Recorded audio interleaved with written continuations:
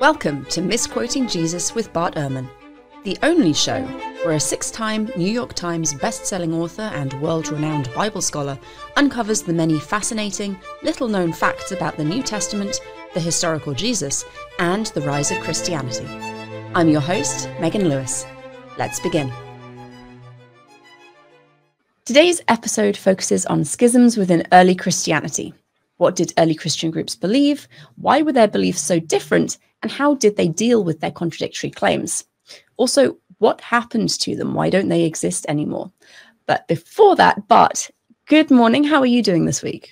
Yes, good morning. I'm doing well. So classes are going along, and as you know, I was on leave last semester, and so I'm introduced to a new form of reality, the old form of reality.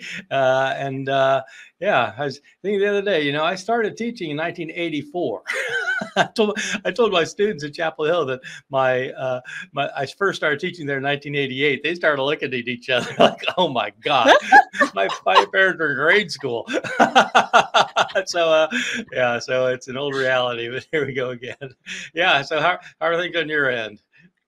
Yeah, really good, thank you. You've got this other thing going on, this digital Hammurabi thing. What is that? Yes, yeah. Digital Hammurabi is it's a public outreach and education YouTube channel and podcast, and we self-publish various books aiming to make Mesopotamia and the ancient world more accessible to interested lay people.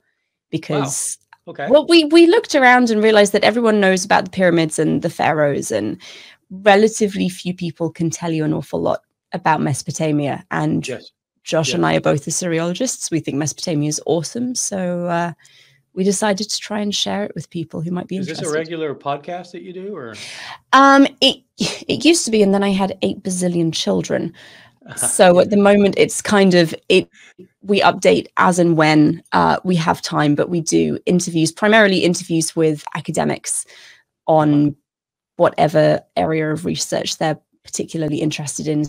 So we've done, and we cover bits of Egyptology and Hebrew Bible, ancient world things, but I try and focus on Mesopotamia. So the interview I'm trying to schedule at the moment is with a linguist looking at why we know, or why we call Sumerian a language isolate, a language with no known relatives, because quite often you will get people saying, "Oh, it's the same language family as Chinese or Finnish or Swedish or all of these." Yes, apparently. Tellingly, they're almost always people with no linguistic training. Yes, sir. And a lot of it seems to be looking at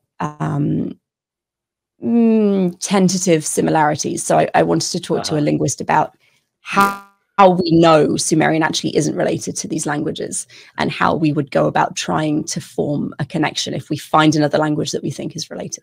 But Megan, you're making the mistake of thinking that expertise matters. I know. It's why can't anybody on the internet just say it's related to Mandarin? Exactly. Okay. I should really just sit and listen to everyone who knows better than me. Exactly. Okay. Well, that's interesting. That's called digital Hammurabi. Hammurabi. Yeah. Okay. Yeah. Good. Okay. Good. I'll want to hear more about that down the line. It's a lot of fun. It keeps me busy. Yeah. So we should get into early Christianity, which is, as I'm sure our audience will be shocked to hear, not something I know a lot about.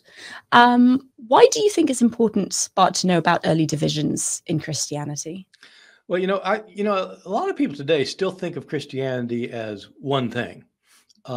My students at Chapel Hill, most of them have grown up in churches in the South. They tend to be fairly conservative evangelical churches. And they think that the Christianity is that, and that something else isn't really Christianity, like those Roman Catholics. I'm not sure what they are, Greek Orthodox, Mormons. These are not they're not Christian. But in reality, I mean, these are all people who, all these denominations and many, many more, believe that Jesus Christ is the way of salvation. They all have, the Bible. They all have, rich baptism and Eucharist and stuff. And so they're Christian. even though people say, yeah. But so if you look at Christianity today, it is so massively diverse. You get Greek Orthodox priests, and you get Appalachian snake handlers, and you get liberal Presbyterians, and you get Jehovah's Witnesses, and you get Mormons, and you get, Methodist, whatever. I mean, it's like, so what a lot of people realize, yeah, that's happened. And I think a lot of people think, a lot of people with kind of historical knowledge might think, well, that happened at the Reformation, right? It was all the Catholic Church. Then the Protestants came along, and they just couldn't get along. So they kept splitting and splitting and splitting and splitting. And so that's why we have all this diversity. And to some extent, that of course is true.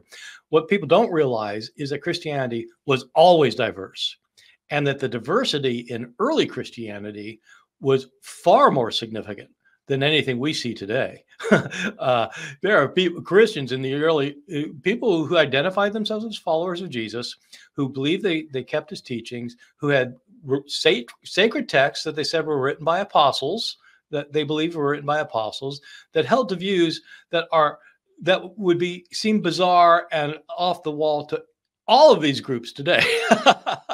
And the idea is that one of these ancient groups ended up establishing what became the Christian church in broad outline. And so I've been for years and years really interested in the diversity of early Christianity and this massive profusion of different kinds of Christian beliefs and practices. I want to go back to something you just said, that modern Christianity has this really distinct way of dealing with differences in belief. It's that, oh, well, you're not a real Christian because you believe differently to me. So the ancient world that Christianity kind of came up in was a very polytheistic society, and you didn't really have that kind of idea. It doesn't matter that you believe differently to me, your beliefs are as valid as my beliefs. Where then did this idea come from, and was it present in the ancient Christian sects that we're going to be talking about today? Yeah, these modern debates, like, when I was an evangelical Christian, when I, for example, was at Moody Bible Institute, where basically I was a fundamentalist, and we just thought, yeah, those Methodists, they ain't Christian. Catholics, I don't know what they are, but man, oh my God. And so that attitude goes way back in early Christianity, so that various groups of people who said that they had the truth, which is what virtually most of the groups seem to have said. They thought these other groups were not really followers of Jesus, not really Christian. They were heretics, or they were outliers and things. And where it came from is really interesting, because you're completely right. In the Greek and Roman worlds, out of which Christianity emerged, there were hundreds and thousands of religions with all sorts of different gods, and even like a god like Zeus, who's like in a lot of places, different places had different kinds of Zeuses, and they had different ways of worshiping him.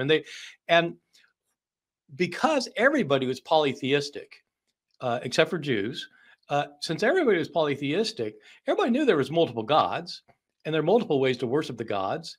And so, it didn't matter, because they're all worthy of worship. And none of these religions, this is one of the weirdest things. We'll do an episode or so on this. One of the weird things about ancient religion is that it really didn't matter what you believed, because religion wasn't about your belief about the divine. It was about your religious practices. You're pleasing the divine people, the gods, by sacrifices and by prayers. And the gods wanted to be worshipped. They didn't want you to agree to a bunch of propositional facts. They wanted to be worshipped. And so, but Christianity came along, and I think it happened right off the bat. It's one of the most interesting phenomena in the history of religion, that Christianity, unlike everyone else, insisted that there's only one way to be right with the divine realm. There's only one God, and there's only one way to worship the God, and it's through his one Son. And you have to believe in X, Y, and Z, or you will not be able, and you need to do X, Y, and Z, or you will not be able to have salvation. And so Christians insisted on that. Now, they got the idea of the one God, of course, from Judaism, but Jews in the ancient world did not insist you become a Jew in order to be right with God. They didn't care if you became a Jew. They were Jews. Like, just leave us alone. You got your gods, fine. You may be wrong about that, but it's not going to matter, because none of these people really much believe that there's an afterlife. And so So it was a very, very fluid situation, with Jews being an exception in the ancient world. Everyone else very, very fluid. And Christians came along and said, no, one God, one Son, one faith, one Lord, one baptism, it's one. It's not a bunch of things, and you got to get the right one. And so that's kind of where it started. And Christianity started out as an exclusivistic religion, even though there were lots of different views of it. So you said that there was relatively little conflict because people believed, I'm going to rephrase that, there was relatively little conflict around what one should believe because people had different beliefs and different ways to practice their religion. And as long as there was a religious practice, generally, that's all fine. In contrast, and we'll see this further through the episode, these early Christian groups didn't really play very well together. And it led to a lot of infighting. What was it about Christianity that led to this conflict that we don't see in polytheistic religions? Yeah. I mean, polytheistic religions, of course, they had boundaries. I mean, everybody has boundaries, but the idea that you believe this about Zeus or that about Zeus had nothing to do with anything, really. But yeah, the Christians come along, and the reason the Christians start having I was going to say the pagans do have boundaries. I mean, if you engage in religious practices that are socially dangerous, like if you practice human sacrifice or something, or if you're antisocial, or if you refuse to worship, the god of the city for some crazy reason, they did have boundaries. So they had some boundaries. It's like, but Christianity came along, and it had this exclusive focus. And it's precisely because of this exclusivity that you have so much infighting, because there develops the idea in Christianity that there's one religious truth, whereas in pagan religions there are many paths to the divine. And you have a path, and I have a path. I prefer my path. You prefer your path. But actually you can walk both paths if you want. And so there are various routes to the divine. But in Christianity, there's one way. So Christ is the way, the truth, and the life, and no one comes to the Father but through Him, as it says in the Gospel of John. And so, if there's only one way, you better go the right way. And if people are going the wrong way, that's a problem for them. But it's also a problem because they lead other people astray going the wrong way. And so the fighting became fairly intense between these various groups. It rarely came to swords, but it did lead to very, very serious polemical situations. Okay, we should probably look at some specific groups, and to try and keep our discussion under some semblance of control, I'm going to limit us just to 4, because I know there are many more than that. But the Gnostics, the Ebionites, the Marcionites, and the Proto-Orthodox. We obviously don't have time to go into large amounts of detail, and as ever, we will have, specific episodes on each of these groups to look at them a little bit further. But to begin, did these 4 groups exist at the same time and in the same place? So these are broad umbrella category groups. That there was a lot of variation within them. It's kind of like, say, if you've got the Gnostics, you can say it's kind of like the Protestants. There's like, you got the Baptists and the Methodists, and you got there's a wide range of things, but there's some things that they hold in common. It's kind of like that with the Gnostics, and so these groups are first identified as groups. The various groups of Gnostics. You have groups of Marcionites, groups of Ebionites, groups of, and so they all exist. They do exist at the same time in the 2nd century. There are big debates among scholars about when each one of them arose. They all claim to go back to Jesus, right? And they all claim to go back to the beginning. But you don't find these distinctive groups. At least you don't find evidence of them until the 2nd century, and they go on to the 2nd and 3rd century. And it's not until Christianity pretty much takes over the Roman Empire that you start having a much more kind of unified sense that this is what it means to be a Christian, and this other thing not so much. Were they operating in the same parts of the world, or are they geographically more distinct? Well, this is one of the really interesting questions, and one of the most important. So just to give you a little bit of background, historians of Christianity have always known that there were these various groups with different beliefs and different practices. And that knowledge, of course, goes back to when they were being attacked by their enemies. And so the one group that there's a group that ends up emerging as defining what Christianity is going to be for all time. I mean, for example, saying that there's only one God and that he's the creator of the world, that Christ is his son, and that Christ is both a human and divine. And so most people hearing that today would say, yeah, of course that's Christian.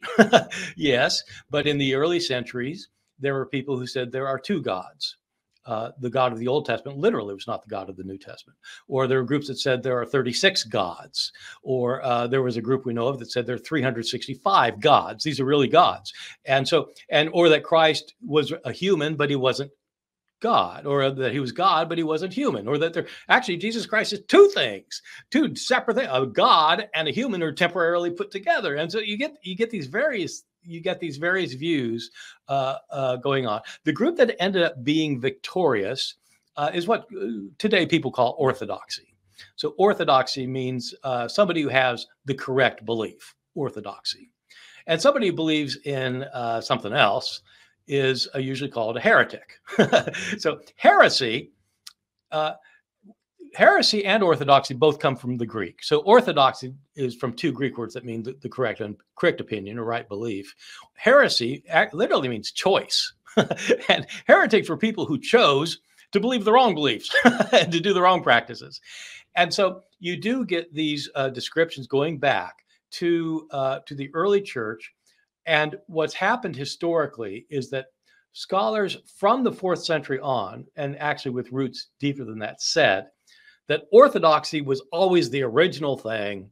The right belief is what Jesus taught his disciples, taught the others. It passed on down. And every now and then a heretic would come along and like mess it up. Like they'd be driven by the devil and have bad intent, and or they'd be stupid, or they'd be, up with some crazy idea, and they have some followers, but basically God was in control and he squashed them. So that was the view for hundreds and hundreds of years until the 20th century, that basically orthodoxy was the primary thing, the major thing, always the major thing, goes all the way back, and heresies were kind of these offshoots. And today, most historical scholars have a different view of that. They think that in fact these diverse things are going on all at once, including the predecessors of the Orthodox. And they were in competition with the Gnostics and with the Marcionites and with the Ebionites and with all these other groups. And they ended up being victorious. And then they rewrote the history of the engagement. They said, we've always been in the majority. And so all of the writings that come down from them, and not all of them, but yeah, right. Did I answer your question? Kind of. Were there then like pockets of Marcionites and pockets of proto-Orthodox and pockets of Gnostics, or did these people all kind of intermingle and attend the same churches and live in the same communities? Yeah, right. Okay, you were asking, right? Location, geography. So here's the deal. There's very good evidence that you had communities of Christians, like in a city, say in the city of Antioch, or in the city of Alexandria, Egypt, or where you had large churches where you could have a variety of groups represented all at the same time. And some of you were using the term proto-Orthodox, and that's the term that I use to refer to people who held the view that became orthodoxy before it became the dominant view. Right? So before it's dominant, you got to call them something. They're not orthodox yet in the sense that they're not the dominant view. So I call them proto-Orthodox, as do most other people. But so the idea, though, is you get these proto-Orthodox authors in the 3rd, 4th centuries who are saying things like, yeah, be careful when you're traveling over to Antioch, because if you go in there, you got to make sure that's not a Marcionite church, or if you go to Ephesus or something, or, these Gnostics, they're in our congregations. They sound just like us, but then they say the same words. They mean very different things by them. And so there was intermingling, but there were areas that were more dominantly one than another. And so this was the breakthrough that happened in the 20th century, is that scholars started looking at our oldest sources by location, by geography. And they tried to find our oldest Christian sources for Alexandria, Egypt. and for Antioch in Syria, and for Asia Minor, and for Rome, and for, and they went to and they looked at the ancient sources, and they found some places, all of the ancient sources appear to be Gnostic. The earliest form of Christianity in this region, say in Egypt, appears to have been Gnostic. And you go to what would be now Turkey, to Asia Minor. So Eastern Asia Minor, that looks like almost everybody we know of early on was connected with the Marcion. They were Marcionites. And so there are regional majorities, but there's also a lot of intermixing here and there. I see. So how then do we know about these groups? What sources do we have, and what biases maybe should we be careful of when we're looking at these ancient sources? Yeah, this is, for any historian, the key to every claim, the key is always sources. How do you know that? Most people know things about these groups and about Christianity, about everything else, by looking it up on the internet, and somebody tells them something and say, oh, that's what it is. We're all guilty of that. But for historians who want to know, they have to figure out, well, what are our sources? And what, as you said, what are their biases and prejudices? And can we trust them? And do they conflict with each other? And how do we? So the deal with these various groups is that, as I said, for basically 1900 years, everybody understood them to be offshoots of what was really Orthodox. And the reason for thinking that is because our sources of information were always Orthodox sources. Proto-Orthodox in the 2nd and 3rd centuries sources, and then Orthodox sources, which were Christians who were attacking these people for their views. And so if you wanted to know what the Gnostics thought, you would read an author like Irenaeus, who's a late 2nd century church father whose writings we have. You can get them in English in 5 volumes. This big book that's called Against the Heresies. And he describes these various heresies, and he shows why they're so ridiculous. So for centuries, that was our only information, were church fathers who were attacking these groups to know what they thought. But, you just think about that for a second. If you really wanted to know in this last election what Joe Biden thought, is Trump going to be your best person to ask? Or if, in earlier elections, if you wanted to know like Nixon's views, do you really want to ask Kennedy? I mean, he's a nice guy and everything, but, he might like slant things. Some people slant them a little bit. Some people slant them a lot. And when you're attacking your enemy and your enemy has no recourse, no way to answer back to you, it's easy to say all sorts of things. And so people wonder, are these reliable reports? These proto-Orthodox are attacking their enemies. Can we trust them? And people basically say, oh yeah, he's telling the truth. He's just telling the way it is, And so, but then we started discovering ancient writings from these groups, especially the Gnostics. And we found we found Gnostic writings, and turns out, whoa, wait a second. A lot of what Irenaeus says is right.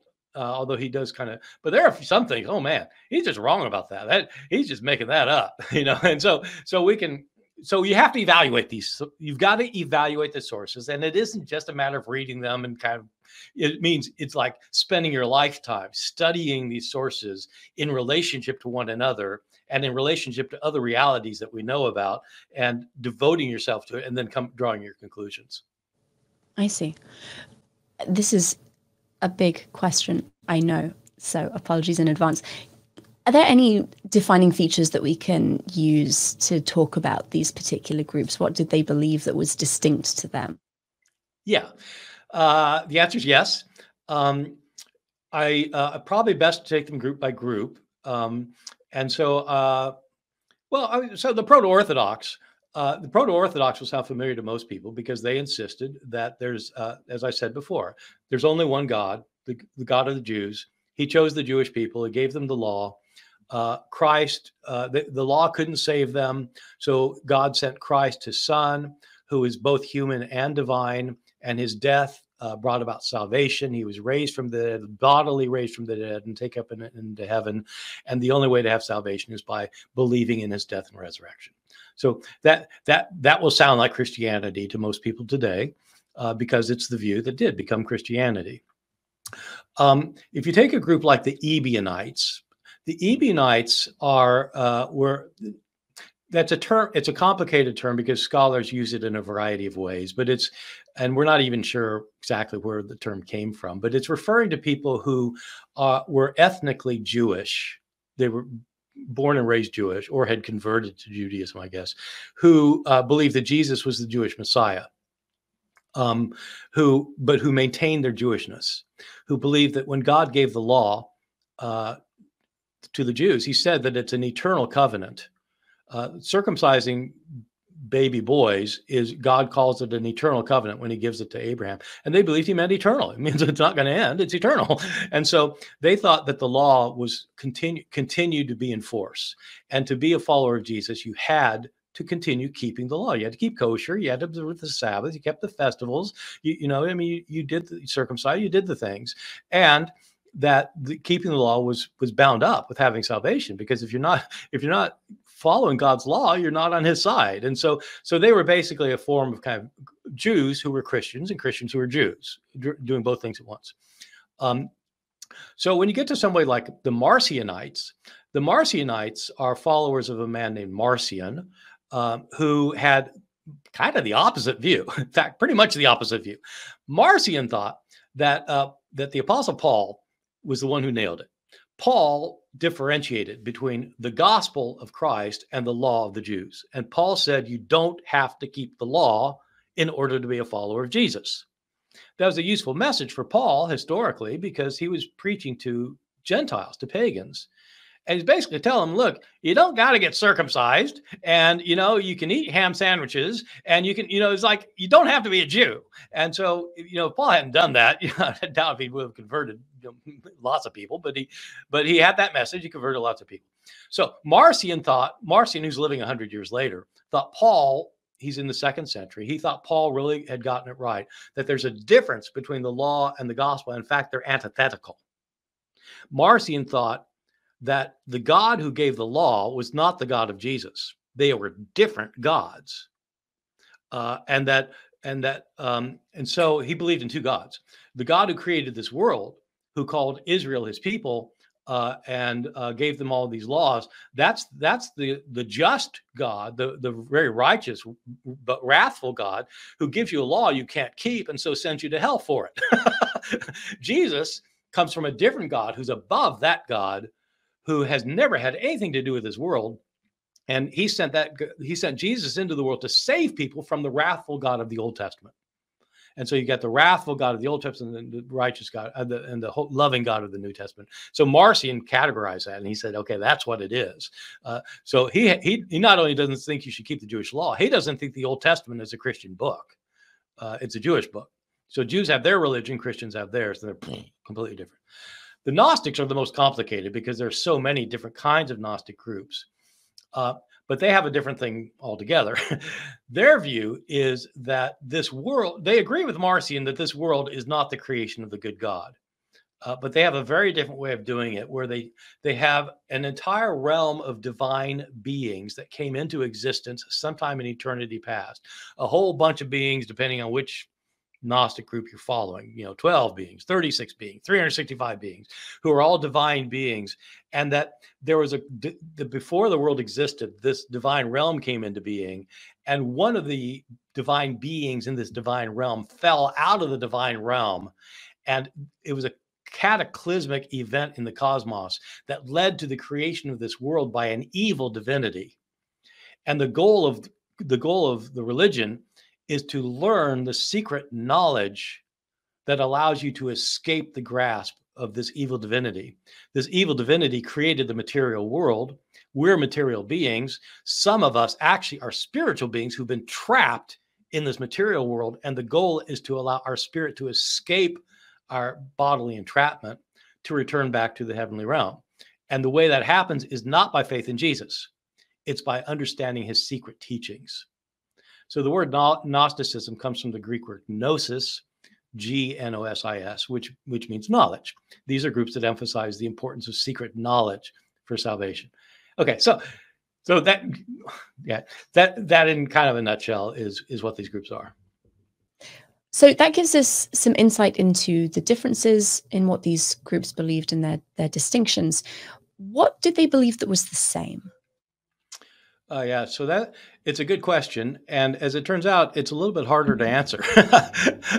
These groups would probably have denied that they had anything in common. That they said, "Yeah, that ain't," they don't believe anything like we do. But in fact, if you look at it from a broad perspective, there are a number of very important similarities among the groups, even though within the similarities there are going to be major differences. But they all, for example, believe in a divine realm. And that it's important to have a correct understanding of this divine realm.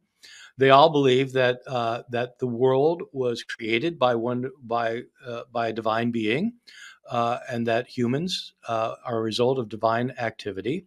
They believe that Jews and Judaism have something to do with Christianity. That there's some kind of relationship between Judaism specifically and Christianity. They all think that Jesus is very important and is the central part of the religion, and that understanding who Jesus really is and having the correct understanding of Jesus is very very important. They all think that their views of Jesus are what will bring salvation, and they think that that their views can be authorized by written texts. Now, I emphasize that point because in the Greek and Roman worlds broadly, their written texts were not part of religion for the most part. I mean, no, the ancient religion, Greek and Roman religions, did not have Bibles. It's like Homer wasn't the Iliad and the Odyssey. They weren't Bibles, in mythology weren't Bibles. But Christians did have written texts, and each group said that their views were authorized by written text, specifically texts written by apostles. And so they all agreed that apostolic writings were key to understanding the truth of the religion. And so they all have these things, and their ultimate goal is salvation that comes through Jesus as authorized by these texts. That's a very much a whistle-stop tour through the four, let's say, main early sects of Christianity. I have one more question before we move on with the rest of the podcast. How is it that proto-Orthodoxy was ultimately successful in becoming the correct Christianity, while other groups were dismissed as heretical and abandoned? Yeah, now here's a big debate. Oh boy! So this became a major debate about 90 years ago. There's a German scholar named Walter Bauer who wrote a book in German that the English title is Orthodoxy and Heresy in Earliest Christianity. And he's the first one who really pushed this idea that it's not that there was like one orthodoxy and various heretics kind of split off, but that in different regions there were different majorities. And it looks like Christianity started out in Egypt differently from the way it started out in Syria, and it started out differently in Asia Minor than it started in Rome, and so he did these things regionally. And so his question was, why did this one group win? And the short story is that he thinks that the proto-Orthodoxy, what we're calling proto-Orthodoxy, was located in other places, but is very much the majority view in the city of Rome. And Rome, of course, was the capital of the Roman Empire. It was the largest city in the empire by far. It had, as a city, it had far more resources, a lot of administrative skill there. And the church became very big there and started to assert its influence on other churches, influence that it could assert both because it had huge administrative skill, but also because it had a lot of money. And so it could use its money in ways to influence other church communities. And that eventually what ends up happening is that this Roman form of Christianity starts spreading farther and farther and to influence things more and more. When the Roman emperor converted to Christianity in the early 4th century, Constantine, naturally the kind of Christianity he was familiar with was the Roman form of Christianity. And eventually then that becomes the form of Christianity that takes over the Roman world, even though there were other groups still in the 4th and 5th centuries, but that's the dominant view. And so it's a Roman form of Christianity. And because it's a worldwide phenomenon by the 4th, 5th, 6th centuries, the word for universal in Greek is Catholic. Catholicos. And so that's the Catholic Church. And since it comes out of Rome, it's the Roman Catholic Church. And so that's how Bauer understands that it took over by asserting the Roman influence. And I think virtually all the details of Bauer's very impressive book are problematic in one way or another. But I think the overall picture is pretty close to being right, and that it's not an accident that this form of Christianity you can find along with others, but you can find this form in Rome. I think it's not an accident that it's the one that ends up taking over the world. Wonderful. Well, thank you so much for sharing your expertise and your knowledge with us on this fascinating topic. And I'm looking forward to diving a little bit more deeply into the specific sects in later episodes. We are going to take a brief break and we will be right back with Bart's update, where we get to find out what Bart is up to this week. If you're enjoying the Misquoting Jesus podcast, you'd probably like my online courses as well. I've produced a number so far, with multi-lecture courses on the New Testament Gospels and the books of the Pentateuch, standalone lectures on the Christmas story and the earliest Christian views of Jesus, and a 6-hour debate on whether Jesus was actually raised from the dead. If you're interested, check them out at bartehrman.com. You'll receive a discount on your purchase simply by entering the code MJPodcast.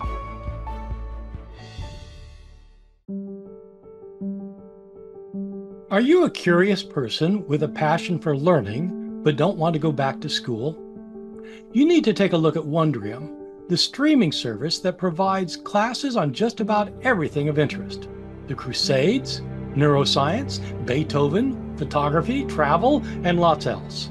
All presented by true experts in accessible terms. For a free trial, go to bartehrman.com/Wondrium. If you decide to subscribe to Wondrium, this podcast will receive a referral fee, but that'll have no effect on the cost of your subscription, and you'll be supporting our show. Welcome back, everyone. It's time for Bart's Weekly Update. This is Bart's Weekly Update, where we get to catch up on all the latest about Dr. Ehrman's book releases, speaking engagements, ehrmanblog.org happenings, and online course launches. Bart, what do you have for us this week? What's going on in your world? Well, right now I'm kind of arranging a couple of speaking things that I'm working on that we've announced on my website. But the big one is I'm going to be doing this multi-lecture course just on the Gospel of Mark, and so this is so much fun for me to do these courses. And the Gospel of Mark, it's one of these. It is such an underappreciated gospel, and it's my favorite book of the New Testament. And so I'm working now on this eight lecture course. And for me, the challenge is I'm doing that while I'm trying to teach, And so, but it's just so much fun. I can't resist doing these things. And so that's what I'm up to now. That's what's going on in my world right now. Excellent. And we are going to have some reflections on life from Bart. In this segment, Bart shares insights from his uncommonly diverse experience as a professor and student, husband and father, and evangelical Christian turned agnostic. This is Bart Reflects on Life. Bart, what do you have for us to think about today? Well, I like all thinking persons, I reflect on a lot of things in life, and I've been pondering a lot an incident that happened that was reported. I guess it was reported back in January, but it was something that happened last November. There was an adjunct professor of art history at Hamline University in Minnesota, who was she's an expert on Islamic art. And she was teaching a class on Islamic art, and people probably know about this incident. Or just to remind them, she wasn't doing it as a Muslim, and she was celebrating the greatness of Muslim art. And one of the things she was going to do is show a picture of Muhammad, a very famous picture of Muhammad. And there are many devout Muslims who think that you really cannot show a picture of Muhammad. You cannot. And so she in her syllabus, she put in that she's going to do this. If it's offensive to you, don't come to that class. And then before she did it, she said she was going to do it. So I know some of you might be offended by this. And so then she did it. And one of the students in the class got really upset. This was a devout Muslim student who got very upset and complained, and it got to the president of Hamline. And this instructor was an adjunct, meaning doesn't have tenure, doesn't have any protection. And so, in effect, Hamline fired this person for showing the picture, for being because they said it was Islamophobic. So I have to say, I think this is very scary on all sorts of grounds as an academic, a professional academic who teaches at a university. Universities are founded on academic freedom, where professors are experts in a field and they can teach that field the way their expertise takes them. Of course, every professor has First Amendment rights, right to speech, as everybody does. And there are big debates in the country right now about what that entails. But for somebody who gets fired for teaching their expertise because a Muslim student is upset, I understand a Muslim student being upset, but there were trigger warnings for this. Where does that lead to?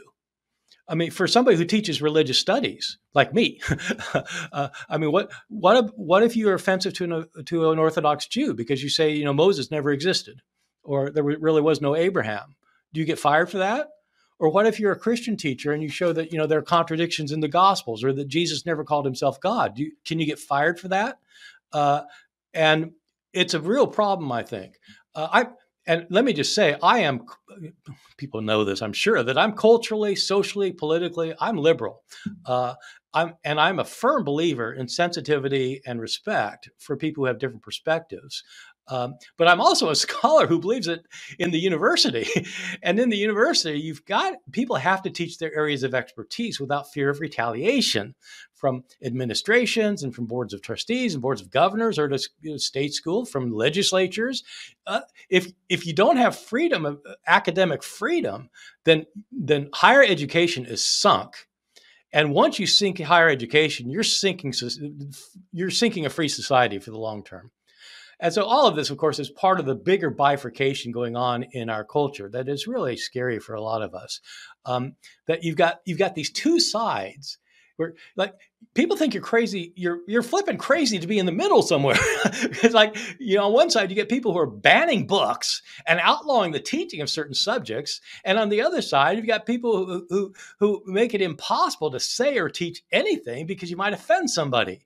And if you offend somebody, you're going to lose your job. And so I just don't know how higher education can happen in a world like this, where there's no academic freedom and the academy is being driven by political power. Teacher, in my view, so maybe I'm a dinosaur, but in my view, teachers have to be able to challenge their students with new and possibly threatening ideas, and they can't be expected simply to toe political lines, either on the extreme right or the extreme left, or to try to do both at once, which is a very interesting tightrope walking act. And so that's basically my rather passionate view of things these days, that if higher education isn't allowed to proceed with academic freedom, and I'm not saying that I know where the line is supposed to be drawn. There have to be lines drawn, obviously, but without academic freedom in this country, we're going to destroy ourselves, and we're going to have a police state. I'm not sure whether the far right or the far left is going to be the police, but somebody, and so we don't want that, in my opinion. Absolutely food for thought. Thank you very much, Bart. Before we finish for the week, would you mind summarizing what we talked about and maybe let people know book suggestions if they want to know more? Yeah, so sure. So we've been talking about the diversity of early Christianity and how there were various kinds of Christian groups that all claimed that they had the truth as represented by Jesus, the truth about God that could bring salvation, but they were completely at odds with each other, and a lot of times at each other's throats. And only one of those views ended up winning out and becoming the dominant form of Christianity. That's the rough form of Christianity that virtually all Christians agree to agree to today. And so one of the very interesting studies of early Christianity is trying to unpack that diversity and to understand where it came from and what it was all about. And I've spent years and years working on this one because since I was in graduate school, I've been really interested in it. And there is a lot of good literature on it. For somebody who really wants to be hardcore, they need to read that book that I make my graduate students learn this book inside out. Walter Bauer's book, Orthodoxy and Heresy in Earliest Christianity. But there are other books. I've written a couple books where I deal with this kind of thing. My book, Lost Christianities, is about this. It's a book for a lay audience. It's not written for scholars. And another good thing for people to do is simply to read other Christian texts from the ancient world. My colleague Zlatko Placia and I, for example, translated 40 texts from Greek, Latin, and Coptic that are other gospels. And most of them are not proto-Orthodox. Most of them are Gnostic or this, that, or the other thing. And that's an interest. So just reading these things is really quite interesting. Is there an anthology that you might recommend of apocryphal texts for people who are interested in non-canonical Christian sources? There are several collections. And so if you're just interested in Gospels, that's the one I would recommend. But if you want kind of the broader range of apocryphal texts, there's a lot of really good ones out. And I think the best one is probably the one by J.K. Elliott, and it's just called the Apocryphal New Testament. And it has a bunch of gospels. It doesn't have as many as we have, but it has the most important ones, and books of Acts and epistles and apocalypses that all claim to be written by apostles that, and have some really interesting and somewhat bizarre stuff in them for the modern reader. And so that's what I would really recommend is J.K. Elliott's, if you don't want a full one, that's a pretty full collection. If you want a kind of selection, I also have a book called Lost Scriptures, where I do the same thing, where I limit it to ones that I think are really the really hot items on the list. And so those are some of the things people could look at. That's really helpful. Thank you so much. Audience, thank you for listening. I really hope you enjoyed the show. If you did, please remember to subscribe to the podcast and make sure you don't miss future episodes. Remember also that you can use the code MJPodcast for a discount on all of Bart's courses, including that upcoming course on the Gospel of Mark that he was talking about. And you can access those over at www.bartehrman.com. Misquoting Jesus will be back next week. Bart, what are we talking about next time? So next week, we're going to deal with the topic we alluded to today, which is I talked about how one form of Christianity ended up taking over the world, and that the conversion of Constantine had something to do with that. And next week, we're going to look at that particular issue, not about the diversity of Christianity, but about how Christianity starts out of this tiny little group. I mean, in the New Testament, Jesus has, after his death, there are 11 followers left and a handful of women who come to believe in him off the bat. So 20 people or so, say in the year 30, there are 20 people. By the year 300, there are 3 million people. And by the end of the 4th century, it's half of the Roman Empire. Whoa, 30 million people. How do you go from 20 people to the 30 million? So that's what we're going to be talking about. How you go from this persecuted little group of people to being the official religion of Rome. Beautiful. I hope everyone can join us then. Thank you again, everybody, and goodbye.